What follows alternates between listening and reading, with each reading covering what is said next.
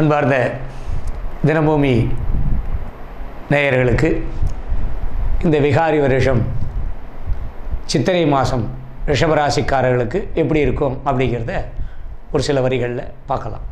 ரிஷபம்னு சொல்லக்கூடிய காளை சின்னம் கொண்ட ராசி அன்பர்கள். இந்த சின்னம் எப்படின்னா, நீங்கள் ராத்திரி படுத்துக்கிட்டு ஆகாசத்தில் பார்த்தீங்கன்னா இன்றைக்கி கிருத்திகை, ரோகிணி, மிருகசீரிஷம் அப்படின்னு சொல்லக்கூடிய இந்த 2 நாளும் 3 நாளும் ஆகாசத்தை போய் பார்த்தீங்கன்னா ஆகாசத்தில் உங்கள் தலைக்கு மேலே ஒரு குறிப்பிட்ட தூரத்தில் வடக்கு பகுதியிலையோ தெற்கு பகுதியிலையோ பார்த்திங்கன்னா ஒரு காளை மாதிரி இருக்கும். அடுத்து 3 நாள் கழித்து பார்த்திங்கன்னா அந்த மிதுனத்தினுடைய சிம்பல் இருக்கும். அடுத்து நண்டனுடைய சிம்பல் வரும், சிம்மனுடைய சிங்கம் மாதிரி இருக்கும். அதை வச்சு தான் இந்த ராசியினுடைய சிம்பல். அப்போ அதனுடைய தாக்கம் உங்களுக்கு இருக்குமான்னு பார்த்தா ரிஷபராசி ஆண்களுக்கு இருக்கும். ஒரு பாட்டு கூட எழுதிட்டாங்க. அந்த மாதிரி இந்த ரிஷபராசி அன்பர்கள் இந்த சித்திரை மாதத்தில் எப்படி இருக்கும் உங்களுக்கு? இளம் வயதுடைய ஆண் பெண்களுக்கு இந்த மாதம் ஒரு சுமாராக இருக்கும். திருமணமான கணவன் மனைவி ஒருவர் புரிந்து கொண்டு குடும்பத்தை நடத்தக்கூடிய ஆண் பெண்களுக்கு எந்த ராசியாக இருந்தாலும் சரி, ரிஷபராசியில் எந்த ராசியாக இருந்தாலும் அவங்களுக்கு எந்த பிரச்சனையும் வராது. எப்போது? ஒரு குறிப்பிட்ட காலம் வரைக்கும். அது எந்த ராசிக்காரங்களாக இருந்தாலும் அது குறிப்பிட்ட காலம் வரைக்கும் தான். என் கூட கல்யாணம் ஆகி ஒரு 5 வருஷம் 6 வருஷம் வரைக்கும் எங்கள் வீட்டுக்காரர் நான் சொன்னதெல்லாம் கேட்டாருங்க. இல்லைனா வீட்டுக்காரர் சொல்லுவார், என் மனைவி நான் சொன்னதெல்லாம் கேட்டாங்க.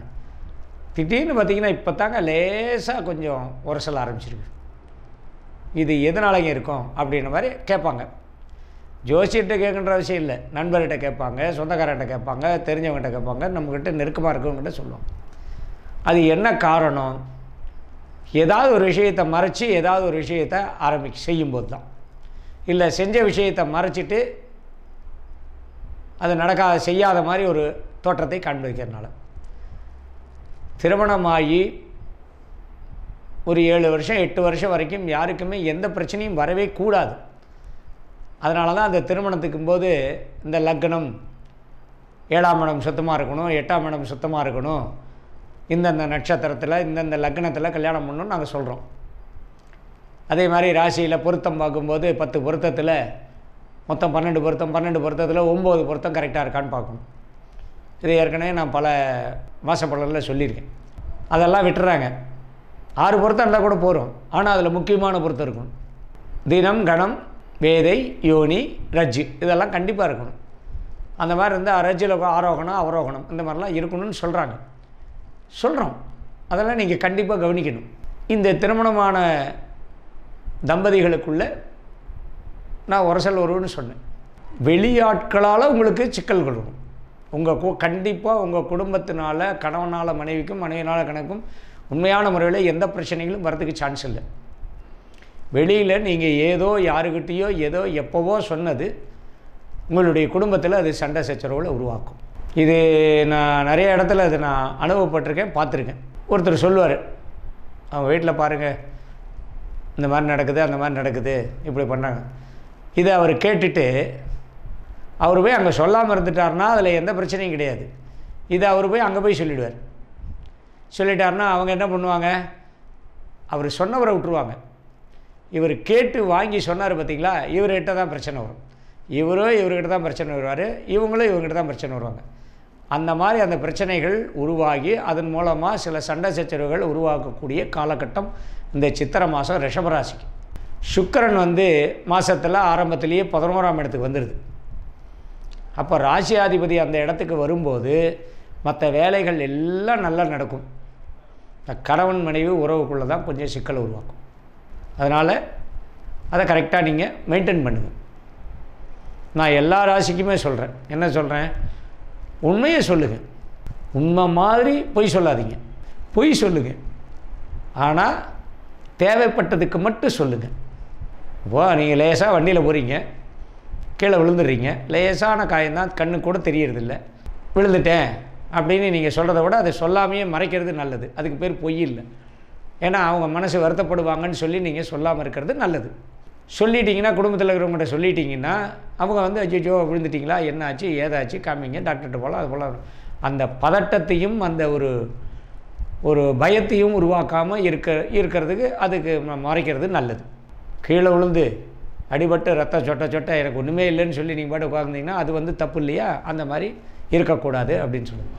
இந்த கணவன் மனைவி உறவுக்குள்ளே சில நல்லதுகள்லாம் நடக்கும். அந்த அந்யோன்யத்தை கொண்டு வரக்கூடியது இந்த மாதத்தில் உங்களுக்கு அதுவும் நடக்கும். அந்த சுக்கிரன் 11 வரும்போது நல்லாயிருக்கும். இந்த சூரியன் 12 இருந்து உங்களுடைய 6ஆம் இடத்தை பார்க்குறதுனால உடம்பில் சூட்டு கொப்பளங்கள்லாம் கொஞ்சம் வரும். அது யாராக இருந்தாலும் சரி, ரிஷபராசிக்காரர்கள் அத்தனை பேரில் சில பேர்களுக்கு சனியினுடைய தாக்கமும், செவ்வாய் பலமாக இருப்பவர்களும், சனி பலமாக இருக்கிறவர்களும், கேது பலமாக இருக்கக்கூடிய கிரகம் அமைப்பு பலமாக இருக்கக்கூடிய ஜாதகக்காரர்களுக்கு சில இந்த சூட்டு சம்பந்தப்பட்ட வகையில் உடம்பில் சில கட்டிகள், உடம்பில் எரிச்சல் தன்மை, இதெல்லாம் ஒரு வியாதித்தன்மை வரும். அது எல்லா வயதுகாரர்களுக்கும் வரும், குழந்தையாக இருந்தாலுமே வரும். அதனால் கொஞ்சம் அதை தவிர்ப்பதற்கு குளிர்ச்சியாகவே நீங்கள் உடம்பு வந்து வச்சுக்கணும். சரி, இது வந்து உடல் ராசி. அதாவது ஒரு ஜாதகம்னு எடுத்திங்கன்னா ராசின்னா அது உடலை குறிக்கக்கூடியது, லக்னம்னா உயிரை குறிக்கக்கூடியது.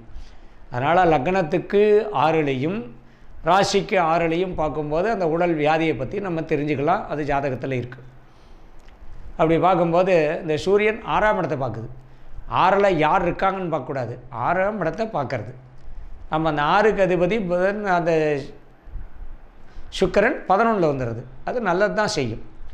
அப்போது குளிர்ச்சியான தன்மையை நீங்கள் கடைபிடித்தால் உடம்பில் எதுவும் இந்த சொறி சரங்கு இந்த மாதிரி சூட்டு கொப்பளங்கள், உடம்பில் தேவையில்லாமல் எரிச்சல்கள் அந்த மாதிரிலாம் இல்லாமல் நல்லபடியாக உங்கள் உடம்பை நீங்கள் கவனித்து வச்சுக்கலாம். அடுத்ததாக திருமணம் ஆகாத இருக்கக்கூடிய ரிஷபராசி அன்பர்களுக்கு திருமணத்துக்குண்டான தடையானது எல்லா காலத்துலேயும் இருக்கும். திருமணத்துக்குண்டான கைகூடக்கூடிய காலமானது வருஷம் பூரா இருக்கும். இதிலெல்லாம் இந்த குரு பலனு, கங்கண பலனு, குரு பலனு, குரு பலன் வந்து 2, 5, 7, 9, 11 இருக்கிறவங்களுக்கெல்லாம் கண்டிப்பாக கல்யாணம் ஆகிடுச்சா என்ன? அதெல்லாம் கிடையாது. ஏன்னா ரிஷபராசிக்கு குரு பலன்கிறது சுக்கிரன், உங்களுடைய ராசி அதிபதி சுக்கிரனுடைய பார்வையும் சுக்கிரன் இருக்கிற இடத்த வச்சுருந்தான். குரு வந்து உங்களுக்கு வந்து ரொம்ப கம்மியாக தான் வேலை செய்வார். அதுக்காக அவர் வேலை செய்யாமலாம் இருக்க மாட்டார். குரு கம்மியாக வேலை செய்வார். இப்போ உங்களுக்கு குரு அஷ்டமத்தில் இருக்குது. அதுக்காக ரிஷபராசிக்காரங்களுக்கு கல்யாணம் ஆகலையா என்ன? போன மாதம் நானே 4 கல்யாணம் பண்ணி வச்சுட்டு வந்திருக்கேன். ரிஷபராசிக்கு திருமணம் கைகூடும், வருஷம் பூராமே கைகூடும். அது சுக்கிரன் பலமாக இருக்கக்கூடிய ஜாதகத்தில் கைகூடும். 7ஆம் இடத்துலேயே சுக்கிரன் இருந்தால் அது தோஷம். இந்த அதிபதி தோஷம்னு சொல்லக்கூடியது. ரிஷப லக்னம், ரிஷப ராசியாக இருக்கக்கூடியவர்கள், ஒரு விருச்சிகத்தில் சுக்கிரன் இருந்து அமையப்பட்டவர்களுக்கு அந்த சுக்கிரனானது கொஞ்சம் பலமாக இருக்குன்னு சொல்லலாம், பலம் இல்லைன்னு சொல்லலாம். அவங்களுக்கெல்லாம் தடையே வராது. ஆனால் ராசியிலேயே சுக்கிரன் இருந்ததுன்னு வச்சுங்க, கிருத்திகை, ரோகிணி, மிருகசீரிஷ நட்சத்திரம்னா இப்போ சந்திரன் அந்த வீட்டில் இருக்குது. சந்திரன் உச்சம், சந்திரன் சுக்கிரனை பார்க்குறது இந்த ரிஷபராசிக்கு. அப்போது அந்தந்த வீட்டுக்கு அந்தந்த காரியங்களுக்கு அதிபதியான கிரகங்கள் அந்த குறிப்பிட்ட இடத்துல இருந்தால் அது அதிபதி தோஷம்னு சொல்லுவாங்க. அந்த மாதிரிக்குள்ளே கிடையவே கிடையாது ரிஷபராசிக்கு. இந்த மாதத்தில் 11 வந்துடுறது, மீனத்துக்கு வந்துடுது. மீனத்தில் சுக்கிரன் உச்சம். அப்போது பெண்களுக்கு, ரிஷபராசி பெண்களுக்கு எந்தவித கட்டங்களும் வருவதற்கு சரியான முறையிலே காரணங்கள் இல்லை. அதுக்கு மேலே ஏதாவது கட்டம் இருக்குன்னா அது உங்களுடைய சொந்த ஜாதகத்தில் இருக்கக்கூடிய லக்னம், லக்னாதிபதி அப்படின்னு சொல்லக்கூடியது. நாங்கள் சொல்லக்கூடிய இந்த மாத பலனானது ராசி ரிஷபராசினா அது லக்னத்துக்கும் பொருந்தும். நான் ஏற்கனவே சொல்லியிருக்கேன். ஏன்னா அந்த லக்னத்தையும் அது கடந்து வரப்போகுது. 12ல் சூரியனை வச்சு பலன் சொல்கிறோம். 2 நாளைக்கு ஒருக்க சந்திரன் மாறுது, அதை வச்சும் பலன் சொல்கிறோம். புதன் உங்களுடைய ராசிக்கு வரும்போதும் 2ஆம் இடத்துக்கு அதிபதியாக இருக்கக்கூடிய புதன் உங்கள் ராசிக்கு வரும்போது நல்லது பண்ணுவார். இன்னும் சொல்ல போனால் புதன் வந்து கெட்ட இடத்துல இருக்கும்போது மிக மிக நல்ல பலனை கொடுப்பார். ஏன்னா உங்களுக்கு 2க்கு அதிபதி, ராசிக்கு 2க்கு அதிபதி, லக்கணத்துக்கு 2க்கு அதிபதி. அதனால் இந்த ராசி லக்கணம்ங்கிறது உடல், உயிர், இது 2க்கு சம்மந்தப்பட்டது. அதனால் 6ஆம் இடத்தை சூரியன் பார்ப்பதாலும் குரு பலன் உங்களுக்கு கம்மியாக இருக்குன்னு சொல்கிறோம். அந்த குரு பலன் ஏன் கம்மியாக இருக்குது? உங்களுடைய 2ஆம் இடத்தை குரு பார்க்குறதுனால செலவுகளை அதிகமாக கொண்டு வந்து கொடுக்கும். இது மிடில் ஏஜில் இருக்கக்கூடியவங்க, மிடில் பொருளாதாரத்தில் இந்த நடுத்தர வர்க்கம்னு சொல்லக்கூடிய வகையில் இருக்கக்கூடியவர்கள்லாம் கொஞ்சம் ஜாக்கிரதையாக தான் பார்த்து செலவு பண்ணணும். ஏன்னா உங்களுக்கு இருக்கக்கூடிய மெயின் பிரச்சனையே இந்த அஷ்டம சனியும் அஷ்டம குருவும், அதிசாரத்தில் இருக்கக்கூடிய அஷ்டம குருவும் உங்களுக்கு செலவுகளை கட்டுப்படுத்த முடியாத அளவுக்கு செலவுகள் பண்ண வைக்கும். அதனால் அதை நீங்கள் கொஞ்சம் ஜாக்கிரதையாக இது பண்ணுங்கள். திருமணம் ஆகாதவர்களுக்கு நான் சொல்லிட்டேன், பணம் கொடுத்து திருமணம் பண்ணித்தான் அந்த மேட்ரிமோனியல் மூலமாக பணம் கட்டித்தான் நீங்கள் பார்க்கணும் அப்படின்னா தாராளமாக பாருங்கள், அது கைகூடும். திருமணத்தை எதிர்பார்த்து காத்திருக்கிறவங்களுக்கு கொஞ்சம் நல்ல வாய்ப்புகள்லாம் இந்த மாதத்தில் உறவு. ஏற்கனவே எப்போல்லாம் முயற்சி பண்ணிங்களோ அதெல்லாம் கொஞ்சம் கைகூடும். உங்களுக்கு தேவையான, உங்களுடைய கண்ணுக்கு பிடித்த, உங்களுடைய மனதுக்கு பிடித்த ஆணோ பெண்ணோ வரன் உங்கள் கைகூடி வரக்கூடிய மாதமாகவே இதை வச்சுக்கலாம். ஏன்னா அதை நினச்சி நீங்கள் இந்த மாதம் பூரா தூக்கம் இல்லாமல் தவிப்பீங்க. இது ஆணாக இருந்தாலும் சரி, பெண்ணாக இருந்தாலும் சரி. ரிஷபராசிக்கு காதல்ங்கிறது ஒரு அதிகபட்சமான ஒரு செயல்பாடு உள்ள ராசி. ரொம்ப நேர்த்தியை எதிர்பார்க்கக்கூடியது, அழகை எதிர்பார்க்கக்கூடியது. ஒரு சாரார் இன்னொரு சாரார் மூலமாக பணம் காசு அதிகமாக இருக்கக்கூடியவர்களாக இருந்தாலும் சரி, இல்லாதவங்களாக இருந்தாலும் சரி, வேறு ஒரு விஷயத்தை, வசதி வாய்ப்புகளை எதிர்பார்த்து அந்த காதலை செய்யக்கூடியவர்கள் இவர்களெல்லாம் அந்த ராசியில் அதிகமாக இருப்பாங்க. அவங்கெல்லாம் என்ன பண்ணால், காதலை பற்றிலாம் என்கிட்ட நீங்கள் கமாண்டும் போடக்கூடாது, கேட்கவும் கூடாது. காதல் கைகூடணுன்னா அதுக்குன்னு சில விதிமுறைகள் இருக்கணும். சுக்கிரன் குரு நேர்பார்வையாக இருக்கணும், இல்லை சுக்கிரன் குரு சேர்க்கையாக இருக்கணும், இல்லை மீனராசியில் சுக்கிரன் இருந்து உங்களுடைய ரிஷபராசிக்கு உங்களுடைய சொந்த ஜாதகத்தில் மீனத்தில் இப்போ இருக்கிற மாதிரி சுக்கிரன் உங்களுக்கு உச்சத்தில் இருந்தால், அதுக்கு நேராக 7ஆம் இடத்துல கன்னியில் குரு இருந்தால் நீங்கள் இன்னும் கஷ்டமே பட வேண்டாம். நீங்கள் யாரை விரும்புகிறீங்களோ, அது ஆணாக இருக்கோ பெண்ணை எதிர்பாலின்னு தவிர உங்களை தேடி வந்து உங்கள்கிட்ட அந்த என்ன சொல்கிறது ப்ரப்போஸ் பண்ணுவாங்க. அதை நீங்கள் ஒரு பக்கமாக வச்சுக்கிட்டு நீங்கள் அதுக்காகவே அதை மட்டுமே லைஃப்னு நினச்சி செய்யாதீங்கன்னு நான் உங்களுக்கு வலியுறுத்துறேன். யாரும் யாரையும் பார்த்து வலுக்கட்டாயமாக அந்த ஒரு விஷயத்தை வந்து கொண்டு போகக்கூடாது. ஏன்னா உங்களுக்குன்னு கடவுள் படைத்து பூமியில் அனுப்பக்கூடியவர்களுக்கு அதை யாராலையும் மாற்றுறதுக்கு சக்தி கிடையாது. அது எந்த ஜோசியக்காரனும் மாற்ற முடியாது, அப்பா அம்மாவாலும் மாற்ற முடியாது. ஆனால் நீங்களாக விரும்பி ஒரு வழியை போய் அதெல்லாம் செய்யும் பொழுது அதனுடைய கஷ்டங்கள்லாம் நீங்கள் கண்டிப்பாக அனுபவிச்சே தீரணும் அப்படிங்கிறது இருக்குது. அது குரு சனி 5ல் சேர்க்கை. இப்போ நல்லா கேட்டுங்க, குருவும் சனியும் சேர்க்கையாக அதிசாரத்தில் தனுசு ராசியில் இருக்குது. அது எந்த ராசிக்காரங்களாக இருந்தாலும் அந்த ராசிக்கு இருக்கக்கூடியது. இப்போ 8ல் இருக்குது. 8ல் இருக்குன்னாக்கா பிரம்மகத்தி தோஷம் இருக்கா அப்படின்னு பார்த்தீங்க அப்படின்னா உங்களுக்கு ரொம்ப கம்மியாக தான் இருக்குது. ஏன்னா சனி 8ல் இருக்குது, பிரம்மகத்தி தோஷம் குரு சனி சேர்ந்தால் உண்டு. ஆனால் அது யாருனால தடைபடும்னா கேதுனால அது வந்து பரிகாரமாக ஆயிடுது. நீங்கள் அன்னன்னைக்கு செய்யக்கூடிய விஷயங்களில் அந்த பிரம்மகத்தி தோஷம் போயிடுது. அதுக்கு நீங்கள் என்ன பண்ணணுன்னா, போய் அம்பாள் கோவிலில் பெண் தெய்வம் இருக்கக்கூடிய ஆலயத்தில் காளியம்மன், மாரியம்மன், பெரியாண்டிச்சி, அங்காள பரமேஸ்வரி அப்படின்னு இருக்கக்கூடிய ஆலயத்தில் இருக்கக்கூடிய அந்த திரிசூலத்துக்கு ஒரு எலுமிச்சம்பழத்தை குத்தி அதை கையில் பிடிச்சி அதுக்கிட்ட நீங்கள் உங்களுடைய வாழ்க்கையை ஒப்படைச்சிட்டு வாங்க. சொல்லுங்கள், எனக்கு இது வேணும்னு சொல்லி வேண்டுதல் வச்சிங்கன்னா, பிரார்த்தனை வச்சிங்கன்னா குடும்பத்தில் இருக்கக்கூடிய பிரச்சனைகள் தீரும். காதலிப்பவர்கள் அந்த காதல் கைகூடும். பெண்களால் ஈர்க்கப்படுபவர்களும் ஆண்களால் ஈர்க்கப்படுபவர்களுக்கும் அந்த ஈர்ப்பு சக்தியானது கிடைக்கும். அதனால் ரிஷபராசி வேலை இருக்கக்கூடியவர்களுக்கு, வேலை இல்லாமல் இருக்கக்கூடியவர்களுக்கு கொஞ்சம் பொறுமையாக தான் இருக்கும். வரக்கூடிய மாதங்களில் அது எந்த மாதம் உங்களுக்கு கைகூடும் அப்படிங்கிறது கண்டிப்பாக பின்னால் தெரிவிக்கப்படும். இந்த மாதம் வந்து அதுக்குண்டான நேரம் ரொம்ப கொஞ்சம் கம்மியாக இருக்குது. ஏற்கனவே வேலையில் இருக்கிறவங்களுக்கே சிக்கல் வரும். அதனால் இன்டர்வியூலாம் இருந்ததுன்னா கொஞ்சம் நல்லபடியாக நீங்கள் முழு முயற்சி பலனை கொடுக்கும். ஏன்னா உங்களுக்கு முயற்சி ஸ்தானம்னு சொல்லக்கூடிய கடகராசி பாதியத்தான் உங்களுக்கு நிறைவேற்றி கொடுக்கும். ஒரு தடவைக்கு 3 தடவை நீங்கள் போகணும். அப்போ 3ஆவது தடவை உங்களுக்கு கிடைக்கும். ரிஷபராசியில் இருக்கக்கூடிய இந்த காலகட்டத்தில் அரசாங்க உத்தியோகத்துக்கு பரீட்சை எழுதுறீங்க அப்படின்னா, அந்த பரீட்சையில் எழுதினீங்கன்னா உங்களுக்கு ஏற்கனவே 2 தடவை எழுதியிருந்தீங்கன்னா இந்த தடவை நீங்கள் அது பாஸ் ஆகிடுவீங்க. இல்லை இப்போ தான் எழுதுனீங்கன்னா கண்டிப்பாக நீங்கள் ரொம்ப முயற்சியோடு அதுக்கு உடல் வருத்தம் பாரார், கண் துரிஞ்சார், மெய் வருத்தம் பாரார் அப்படின்னு சொல்லக்கூடிய அந்த பாட்டுக்கு தகுந்த மாதிரி நீங்கள் உங்களை தயார்படுத்திங்க. அப்படின்னு அங்கே போனீங்கன்னா எல்லாம் மறந்து போச்சு அப்படின்னா அதுதான் உங்களுக்கு இந்த மாதத்தினுடைய பலன். அதனால் ரொம்ப சிரமப்பட்டு நீங்கள் இந்த படிப்பில் கவனத்தை செலுத்தி பரீட்சை எழுதக்கூடியவர்களாக எழுதணும்.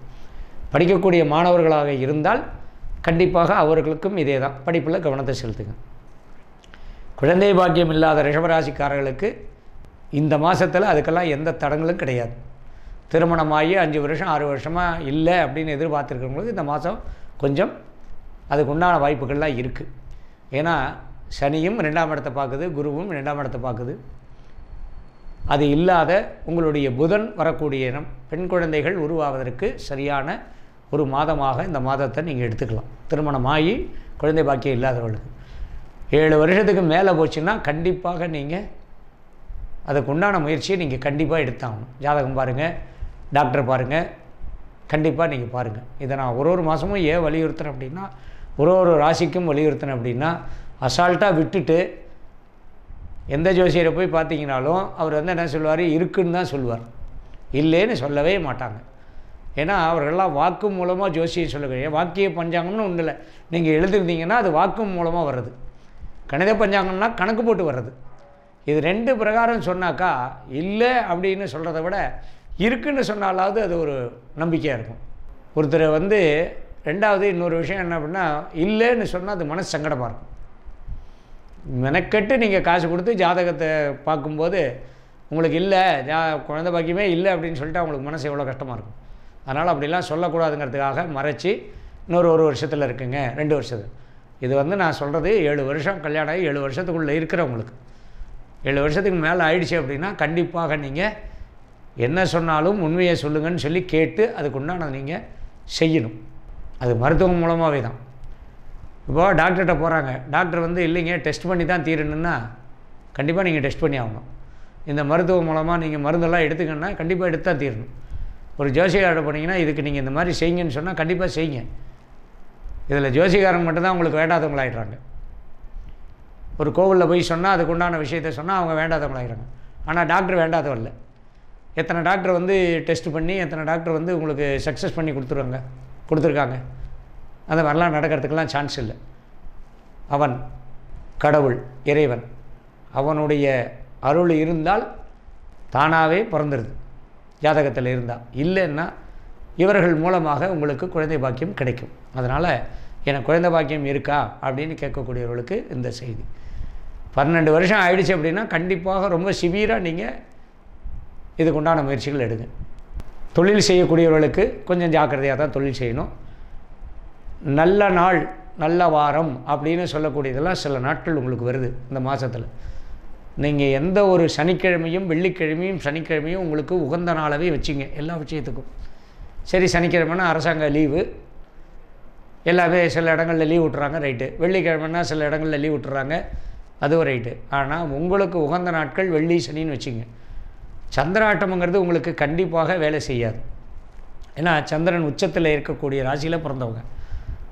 அதனால் நீங்கள் பிறந்த அந்த சந்திரனும் அங்கேயே இருக்குது. அட்டமத்தில் இருந்தால் இப்போ தனுசு ராசியில் சந்திரன் இருக்கும்போது கஜகேசரி யோகமெல்லாம் வரும். இல்லைன்னா சனியோட சந்திரன் சேரும்போது சனிக்குத்தான் வலு, சந்திரனுக்கு வலு இல்லை. அதனால் சந்திராட்டம்ங்கிறது உங்களுக்கு பெரிய அளவுலலாம் வேலை செய்யாது. தைரியமாக சந்திராட்டமத்தில் ரொம்ப அதீதமாக பெரிய பலன் வேண்டி இதை செஞ்சால் இவ்வளோ நமக்கு கிடைக்குங்கிற ஒரு அதீதமான ஒரு பெரிய ஒரு முயற்சினாலெல்லாம் நீங்கள் இந்த சந்திராட்டமத்தில் எதுவும் செய்யாதீங்க.